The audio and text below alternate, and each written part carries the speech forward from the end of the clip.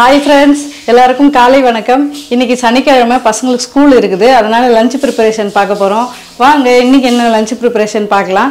அதுக்கு முன்னாடி நம்ம சேனலை தான் ஃபர்ஸ்ட் டைம் பார்க்கறீங்கன்னா sathishanitha சேனலை சப்ஸ்கிரைப் பண்ணுங்க. நிறைய பேர் வந்து சேனலை சப்ஸ்கிரைப் பண்ணாம தான் பார்க்கறீங்க.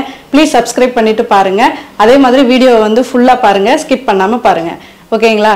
இன்னைக்கு வந்து லஞ்ச் ப்ரிப்பரேஷன் ரொம்ப சிம்பிளாவும் குழந்தைங்களுக்கு பிடிச்ச மாதிரி தான் இருக்க போகுது. வாங்க பார்க்கலாம். ரொம்ப வேகமா பேசிட்டியோ?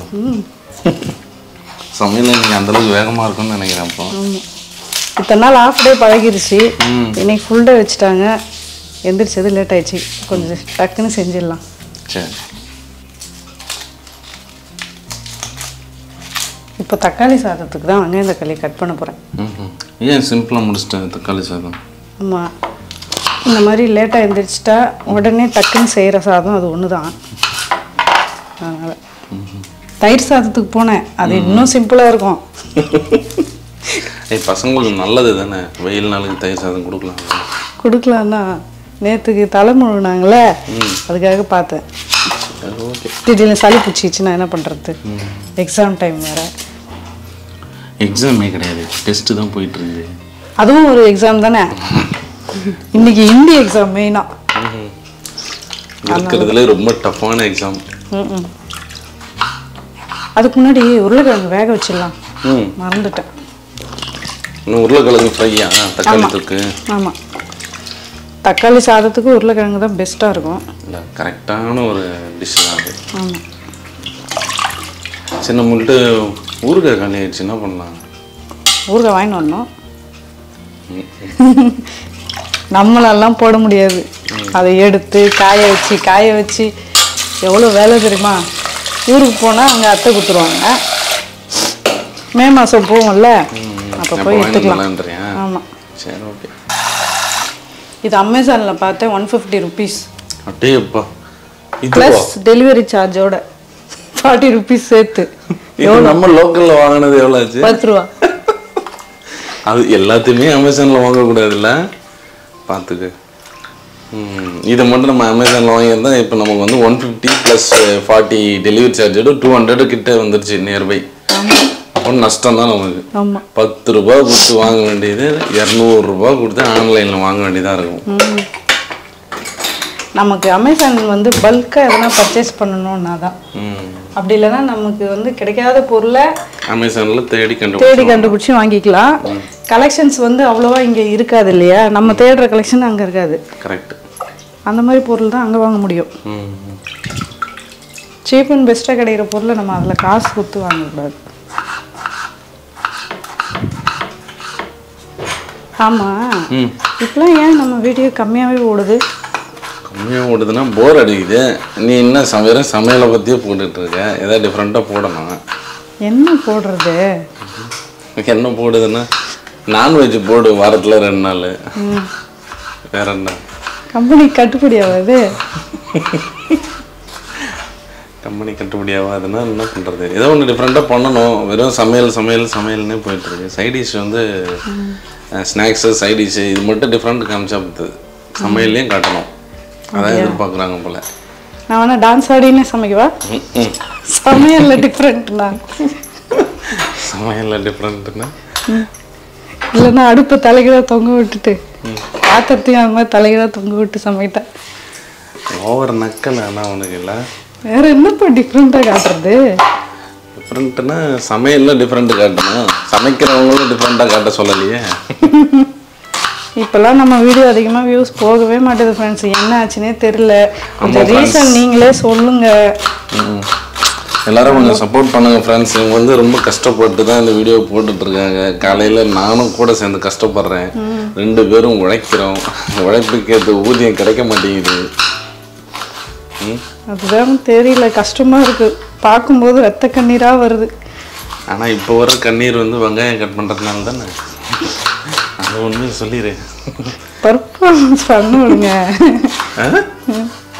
அதே என்னன்னு தெரியல, முன்னாடி வந்து கொஞ்சம் வீடியோ சொல்லிக்கிற மாதிரியாவது வியூஸ் போச்சு, இப்போ அது கூட இல்லைங்க. என்ன பண்ணுறதுனே தெரியல. எல்லாருக்குமே போர் அடி. ஒரே எப்படி சொல்கிறது, அப்படியே இதுவே பார்த்துன்னு ஒரு இதுவே என்ன அதனால சேனலும் போய் பார்க்கணும்ல, அதான் போயிருப்பாங்க, வருவாங்க, வெயிட் பண்ணு. அப்படி சொல்றீங்களா? ஆமாம், எல்லா சேனலும் பார்க்கணும்ல. அப்படியே பார்த்துருக்கிறதுல வருவாங்க, மறுபடியும் நம்ம பக்கம் திரும்புவாங்க. அவசரப்படாத. பார்த்து கொஞ்சம் எங்களை டீலில் விட்டுறாதீங்க. கொஞ்சம் பார்த்து எங்கள் சேனலும் இருக்குது, விட்டுறாதீங்க. எங்கள் சேனல்லாம் மறந்துடாதீங்க. சப்போர்ட் பண்ணிட்டு தான் இருக்காங்க. நீ என்னவோ எல்லாரும் கை விட்டுட்ட மாதிரி. இப்போ வரையும் எல்லாம் லாஸ்ட்டாக 2 வீடியோ நாம தான் போடலை. கரெக்ட் தான். புரியுதா? டெய்லி ஒரு வீடியோ நம்ம போட்டுட்டே வந்தால் நல்லா தான் போயிட்டு இருந்தது. உனக்கு இதுவாக உனக்கு கொஞ்சம் சில பிரச்சனைன்றதுனால நம்ம வீடியோ போடலை. நம்ம வீடியோ போடாததுனால நம்ம வீடியோ போடலைன்னு நினச்சிங்கன்னா பாதி பேர் விட்டுட்டு இருப்பாங்க. ஆமாம்ல, இதுக்கு மேலே கஷ்டப்படுறேன், அம்பானி ஆகிறேன். கஷ்டப்படுறேன்னு மட்டும் சொல்லு, அம்பானி ஆகிறன்றதெல்லாம் இப்போதைக்கு முடியாத காரியம். ஏப்பா நம்ம வந்து பெருசாக ஆசைப்படணும்ல. அது என்னன்னா, ஃபோன் எடுத்து பார்க்குறேன், மணி 4:30 மணிக்கெலாம் ஏன் எழுந்துக்கணும்னு படுக்கிறேன். இவ்வளோ சீக்கிரமாக எந்திரிச்சு பார்த்துட்டு படுத்து நான் தான் 2 நாள் முன்னாடி சொன்னேன், மணி 5:30 மணிக்கு அலாரம் அடிச்சது. எழுந்து பார்த்துட்டு சே 5:30 மணி ஆயிடுச்சா, சரி இன்னும் கொஞ்ச நேரம் தூங்குவோம் அப்படின்னு படுத்து, சரி தூக்கமே வரல. மறுபடியும் எந்திரிச்சு பார்க்குறேன், மணி 6:30. அப்படி படுத்து இப்படி எந்திரிக்கிறதுக்குள்ள 1 hour ஓடி போச்சு. ஆயிடுச்சு. அதே மாதிரி தான் இருக்குது எனக்கும். 4:30 மணிக்கு எழுந்து 5:30 மணிக்கு எழுந்துச்சு 6:30 மணிக்கு எழுந்து ஓடி வர்றதா இருக்குது. இன்னும் டைம் ஆகலன்னு ரொம்ப டைம் ஆகி போகுது டெய்லி. திடீர்னு விசில் வரவே மாட்டுது இந்த குக்கரில். வாசர் போயிடுச்சுன்னு நினைக்கிறேன். எல்லாம் வாங்கி ரொம்ப நாள் ஆகுது. இப்போ என்ன போவாதா? ரப்பர் எல்லாமே மாற்றி தான். இந்த குக்கராவது நல்லா இருக்கா இல்லை இது நல்லா இருக்கு? இது நல்லா இருக்கு. இது ரொம்ப பழசு. நம்ம 2 பேர் மட்டும் இருக்கும்போது வாங்கின குக்கர் இது. அப்போ இது ரொம்ப பழசு. இது இல்ல, இது இப்போ வாங்கினது. இந்த குக்கரா? இது இருக்கும்போது வாங்கினது. சாம்பார் வைக்கிறதுக்கு, பருப்பு வேக வைக்கிறதுக்கு. 2 பேருக்காக வாங்கினது. இப்போ 4 பேர் யூஸ் பண்ணா தாங்குமா? 10 வருஷத்துக்கு மேல ஆயிடுச்சுங்க. அவ்வளோதான், அது எக்ஸ்பைரி ஆயிடுச்சு. அவ்வளோதான், வேற தான் வாங்கணும். அப்போ ஐயோ ஐயோ, ஆபத்தில் ஒரு மன்னன் தத்தளிக்கும் போது எல்லா பொருளும் உடையுதே. வேற டைம் ஆகுது. ஆனால் எனக்கு தெரிஞ்சு இன்னைக்கு பசங்களுக்கு 10 மணி தான் கூட்டு போய் விடுவேன்னு நினைக்கிறேன். இல்லை இல்லை, கரெக்ட் டைமுக்கு கரெக்டாக முடிச்சிருவேன். நானு தான் பண்ணுற கருத்து. இதை போடாம வந்து நீனும் நானும் நீங்கிற நீ. அவனுக்கு அதுக்கு மேல பெல்ட் இடுப்புல நிக்க முடியும். அந்த பெல்ட் வேற 2 சுத்தி வச்சிருப்பான் ஒரு சைட்ல. ஏய், பின்னாடி வரைக்கும் வந்திருக்கு அந்த பெல்ட். அந்த லாக்கு தான் மாமா எல்லாருக்கும் ஃபர்ஸ்ட்லயே ஒரே லாக்ல நிக்கும். இவர் தூக்கி 3வது ஓட்டுறான். சரி விடு, ரொம்ப நம்ம டேமேஜ் பண்ண கூடாது. நம்ம பையன் இல்லையா அவன்? எப்படி போனாலும் அவன் நம்ம பையன்டி. இஞ்சி, பூண்டு, வெங்காயம், தக்காளி, பச்சை மிளகாய் நான் வைக்கிறியா? இல்ல, எல்லாத்தையும் ரெடி பண்ணி வச்சுக்கிட்டேன். நல்ல வாய்ஸ் மேன், உனக்கு சேல்ஸ் ஆரம்பிச்சிடலாம். அது ஒண்ணு மட்டும் தான் செய்யாம இருக்கிறோம். குடும்பமா போய் ஒரு வண்டி எடுத்துக்கின்னு உள்ள உட்காந்துக்கின்னு வெங்காயம், தக்காளி. கார்த்திக், நீ என்ன சொல்லுவ? புளி பூண்டு நீ சரியா? உனக்கு ஜாலியா இருக்குண்டா, தினமும் டிராவல்லே இருக்கலாம். ஒரு வருங்கால சயின்டிஸ்ட வந்து நீ வந்து புளி பூண்டு வைக்க சொல்ற. என்னடா கார்த்தி? செம்ம ஜாலியா இருக்கும் தெரியுமா? எல்லா ஊரும் சுத்தி பார்த்த மாதிரி இருக்கும். நீ ஒன்னா போயிட்டு வா, அவன் ஏன் போனோம்? என்னடா வருங்கால சயின்டிஸ்ட் அவன். எல்லா ஊரையும் சுத்தி பார்த்த மாதிரி எவ்வளவு ஜாலியா இருக்கும். இதை கையில வச்சு ஆராய்ச்சி பண்ணிட்டு இருக்கான். என்னதுடா குச்சி வச்சு உடச்சு நடுறாங்க. என்ன பண்ண போறேன் இதுல? தக்காளி தொக்கு பண்ண போறேன். அவ்வளவுதான், தக்காளி தொக்கு. சைடிஷ் பசங்க சைடிஷ்னே வருது. ஸ்நாக்ஸ் பசங்களுக்கு ஸ்நாக்ஸ் ஃப்ரூட்ஸ் அவ்வளோதானா? சிம்பிள். ஆமாம், ஓகே. திடீர்னு ஃபுல் டே வைக்கவே உனக்கே ஒரு மாதிரி ஆயிடுச்சுல. நான் நைட்டே கேட்டிருந்தேன்னா கூட பரவாயில்ல, காலைல எந்திரிச்சு கேட்டேன். இப்போ ஸ்கூல் இருக்குதான்னு ஆமான்றாங்க. அப்போ என்ன பண்ணுறது? உடனே நான் மெசேஜ் எடுத்து பார்த்தேன். ஓகே, ஸ்கூல் கன்ஃபார்ம் அப்படின்னு செய்ய ஆரம்பிச்சாச்சு. ஆனால் அர்ஜென்ட்டுக்கு இந்த தொக்கு இதுதான் செட் ஆகல. வேற எதுவும் செய்ய முடியாது. வேற எதுவும் செய்ய முடியாதே. அது எல்லாமே இன்னைக்கு சனிக்கிழமை. வெஜ்ஜில் நம்ம எப்படி கடகடன்னு செய்ய முடியும்னா இந்த டிஷ் தான் ஞாபகம் வரும். கடுகு, சீரகம், சோம்பு, உளுத்தம் பருப்பு, ஐருப்பு சொல்ற மாதிரி அங்கேருந்து இந்தான்ற மாதிரி போடுறேன். எல்லாமே சேர்த்துக்க வேண்டியது தானே. யூஸ்வல் சமையலுங்க இதெல்லாம். இதெல்லாம் வந்து பேசிக் நீடடு. கருவேப்பிலை, புதினா, பச்சை மிளகா, பூண்டு, இஞ்சி, வெங்காயம்.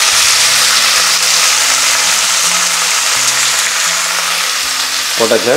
அவ்வளோதான். மிச்சம் எதுவும் இல்லையே? இல்லை. இது ஒரு பிரியாணி மாதிரி வரணும் அப்படின்னா லவங்கம், பட்டை, பிரிஞ்சி இலை இதெல்லாமே சேர்க்கலாம். நான் அதெல்லாம் சேர்க்காம நார்மலாக செய்ய போகிறேன். இப்போ இதில் வந்து டிஃபன் செய்யணும். நான் இதுலேயே எப்படி டிஃபன் செய்வேன்? அதுக்காக தான் நான் ஒரு ஐடியா பண்ணியிருக்கேன். அதை வந்து லாஸ்ட்டில் தான் சொல்வேன். அப்போ தான் வீடியோ வந்து ஃபுல்லாக பார்ப்பாங்க. சரியா போச்சு. எப்படி இல்லை, ஏற்கனவே நமக்கு வந்து ஏதோ தான் ஓடுது. இதில் ட்விஸ்ட்டு வச்சு பண்ணி இது வேறு வேலை இல்லை வாங்கடா அப்படின்ட்டு போயிட போகிறாங்க. அப்புறம் அப்படிலாம் போகக்கூடாது. வெங்காயம் நல்லா வதங்கிச்சு, தக்காளி சேர்த்துக்க வேண்டியது தான்.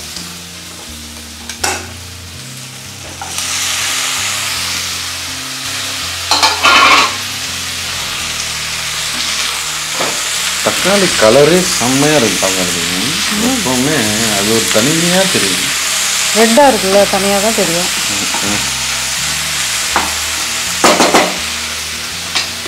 இந்த மாதிரி நீ வந்து தட்டுறிய, இதில் வேற நீ மண் பாத்திரம் வேற கேட்குறேன்.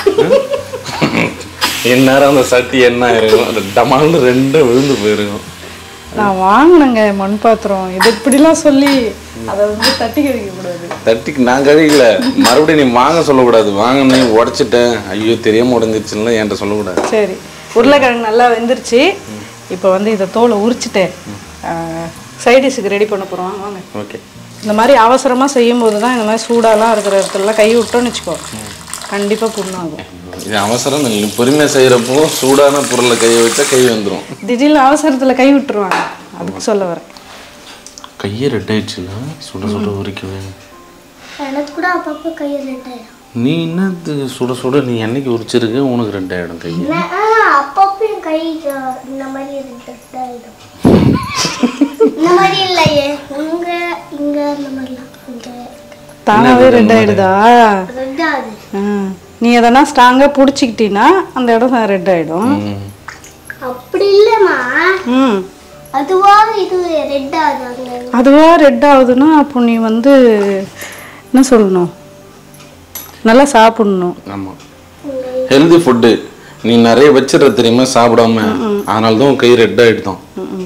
கிருமிலாம் அந்த இடத்துல நிறைய ஒன்று சேர்ந்து இவன் கையை நல்லா கட்டி சாப்பிட்டணும் அப்படின்னு சொல்லி அதனால ரெட் ஆகுது. நீ நல்லா சாப்பிட்டேன்னு வச்சுக்கேன், அந்த இடம் ரெட்டே ஆகாது. உருளைக்கிழங்கை கட் பண்ணிடுறேன்டா. ஆமாம், உருளைக்கிழங்குன்னா பாறாங்கல்லாடா உளி வச்சு உடைக்க. சரி வாங்க, உருளைக்கிழங்கு கட் பண்ணியாச்சு, செய்ய ஆரம்பிச்சிடலாம். அது இன்னொரு டிஷ்ஷுக்காக வச்சுருக்கேன். எனக்கே சொல்ல மாட்டேன்னு அம்மா. இவ்வளோ வருஷம் கூட அவருக்கே சொல்லலை.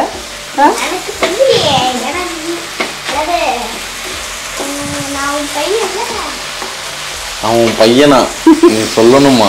ஐயோ, இந்த வார்த்தைக்காவது நான் வந்து சொல்லியே ஆகணும் போலவே. இது வந்து உருளைக்கிழங்கு ஃப்ரை பண்ண போகிறேன் கார்த்தி. இதை வந்து என்ன பண்ண போகிறேன்னா இன்னைக்கு மசால் தோசை சுட போகிறோம். சூப்பர். உனக்கு தெரியாதுல்ல, அப்பாவுக்கு தெரியும், எனக்கு தெரியும், உனக்கு தெரியாது. அதை இன்னைக்கு என்னன்னு காட்ட போகிறேன்.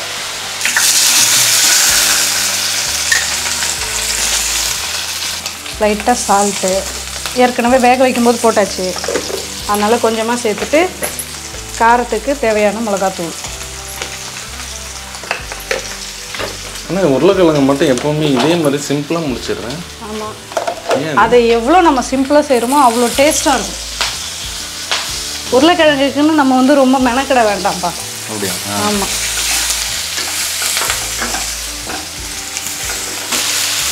அவ்வளோதான், உருளைக்கிழங்கு ஃப்ரை ரெடி ஆயிடுச்சு. இதுக்கு பின்னாடி ஆரம்பிச்சு உருளைக்கிழங்கே ரெடி ஆயிடுச்சு, இன்னும் தக்காளி தொக்கு தான் ரெடி ஆகல. ஆமாம், அது ரெடி ஆகட்டும். தக்காளி வெங்காயம் எவ்வளோ குழையுதோ அவ்வளோ நல்லா இருக்குமே டேஸ்ட்டு. அப்படியா? ஆமாம். இதை வந்து கொஞ்சமாக எண்ணெய் ஊற்றிக்கிறேன். மசாலா தோசை செய்யறதுக்காக தான் அதை ரெடி பண்ண போகிறேன். அதுக்கு என்ன பண்ணணும்னா இதில் இருந்து மசாலாவை கொஞ்சம் இதில் போட்டுருவோம்.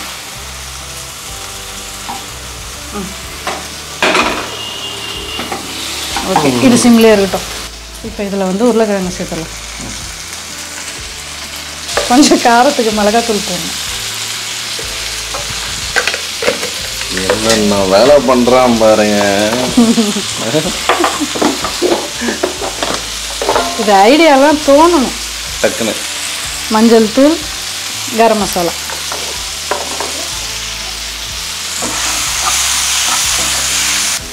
தேவையான அளவு சால்ட்டு, தண்ணி கொஞ்சமாக தான் சேர்க்கணும்.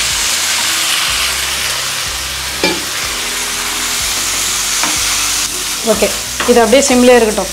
ஆனால் எல்லா அம்மாவுமே சுயநலக்காரங்க தான். இல்லை ஏன் இல்லை, தான் பசங்களுக்கு மட்டும் இப்படிலாம் செய்யணும்னு ஆசை வந்து செஞ்சு தரேன். இத்தனை வருஷமாக கூட இருந்தேன். எனக்கு ஒரு நாளாவது இந்த மசாலா தோசை இல்லை டிஃப்ரெண்ட்டாக வேறு எதுனா டிஷ்ஷு செய்யணும்லாம் ஒரு நாளாவது செஞ்சு கொடுத்துருக்கேன். நான் அம்மா எல்லாமே சுயநல அம்மா தான் போல. என்ன மட்டும் சொல்கிறேன், உங்கள் அம்மா எப்படி யோசிக்கிறாங்க அதே மாதிரி தான் நான். கரெக்டு. காக்கைக்கு தன் குஞ்சும் பொன் குஞ்சுன்னுவாங்களே, அது இதுதானா? ஆமாம். இப்போ தக்காளி சாதத்துக்கு மிளகாத்தூள் சேர்த்துக்கிறேன், கரம் மசாலா, எல்லாம் ஒரே மஞ்சள் தூள். இதெல்லாம் சேர்த்த உடனே அப்படியே கெட்டியாகி போகுதுல்ல. மிளகாத்தூள் அரைக்கும் போதே நம்ம இவ்வளோ மசாலா போடுறோம் நல்லா. இப்போ வந்து தேவையான அளவு சால்ட்டு,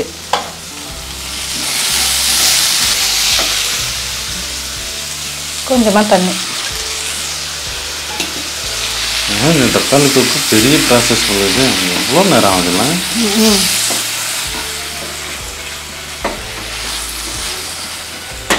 இப்போ இது வந்து எண்ணெய் பிரிஞ்சு வர அளவுக்கு சிம்லேயே கொதிக்கிட்டோம். அவ்வளோதான். அவ்வளோதான். இங்கே மசாலா ரெடி ஆயிடுச்சு. அப்படியே தோசைக்கல் எடுங்க அங்கேருந்து. இதுவா?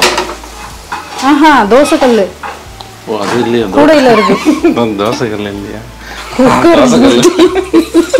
குக்கர் மூடி எடுத்து தோசைக்கல்லுன்னு இழுக்கிறாரு வரல. அதில் விசில் மாட்டின்னு இருக்குது வர.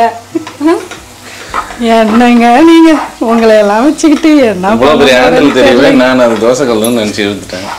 என்னங்க நீங்க இது கூட தெரியலன்னா போங்க. இன்னொரு கல் எடுங்க. ஒரு கல் வச்சா பத்தாது. ஓகே, மசாலா நல்லா கெட்டியாக ரெடி ஆயாச்சு. மிளகாத்தூள் வாடெல்லாம் போயிடுச்சு. டக்கு டக்குன்னு தோசையை ஊற்றுறோம் செய்கிறோம். இங்கே தொக்கையும் பார்க்கணும். தொக்கு ரெடி ஆயிடுச்சா? இன்னும் இல்லையே.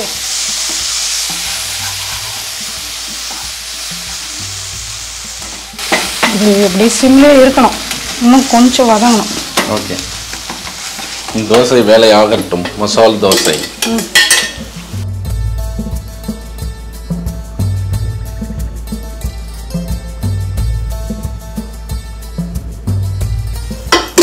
லைட்டாக எண்ணெய் மேலே ஊற்றிட்டு லைட்டாக ஊற்றுற. தோசை ரெடியாக இருக்கா? இதில் மசாலா வைப்போம். ஏங்க நான்ஸ்டிக்கு கொஞ்சம் ஒட்டாமல் வரலாம். இப்படி ஒட்டாமல் வந்தா எப்படி மசாலா தோசை சுடுறது? ஓகே, மடிச்சிருவோம். அவ்வளோதானா? அவ்வளோதான். இதுக்கு நீ தோசையை சுட்டு தனியாகவே வச்சு மடிச்சிருக்கலாம். மசாலா தோசைன்னு எப்படிங்க தெரியும்? இதில் மசாலா வைக்கல. இதில் தோசையே சரியாக வரல. ஃபஸ்ட்டு தோசை எப்பயுமே அப்படி தான் வரும். அதுக்கப்புறம் சரியாயிடும். ஓ, இது எழுதப்படாத சரித்திரமா? ஆமாம். நீ இப்போவே எடுத்து போட்டுறணும் அதில். மாவாயிடுமே. ஓ, அப்படியா? ஒட்டிக்கும்ல.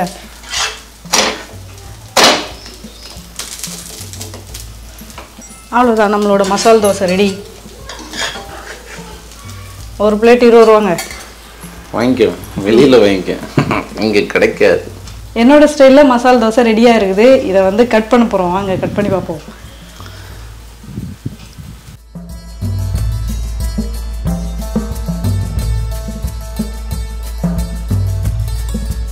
ஓகே, இப்போ இதே மாதிரி எல்லா தோசையும் சுடணும்.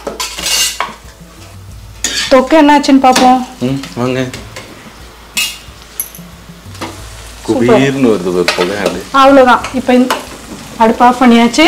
இப்போ இந்த தொக்குல சாதம் போட்டு கிளறி தக்காளி சாதமாக ரெடி பண்ண போகிறோம். ஓகே, இன்னைக்கு என்ன லஞ்ச் ப்ரிப்பரேஷன் பார்த்தீங்கன்னா தக்காளி சாதம், உருளைக்கிழங்கு வறுவல், டிஃபனுக்கு வந்து என்னோட ஸ்டைலில் மசாலா தோசை. இன்னைக்கு ஸ்நாக்ஸுக்கு வந்து பசங்களுக்கு ஃப்ரூட்ஸ் கொடுக்க போகிறேன். ஓகே ஃப்ரெண்ட்ஸ், இன்னைக்கான லஞ்ச் ப்ரிப்பரேஷன் இதுதான். இந்த வீடியோ உங்களுக்கு பிடிச்சிருக்கும்னு நினைக்கிறேன். பிடிச்சிருந்ததுன்னா சதீஷ் அனிதா சேனலை சப்ஸ்கிரைப் பண்ணுங்க. வீடியோவை ஸ்கிப் பண்ணாமல் ஃபுல்லாக பாருங்க. இதே மாதிரியே தொடர்ந்து சப்போர்ட் பண்ணுங்க. நாளைக்கு இன்னொரு vlogல மீட் பண்ணலாம். பாய்.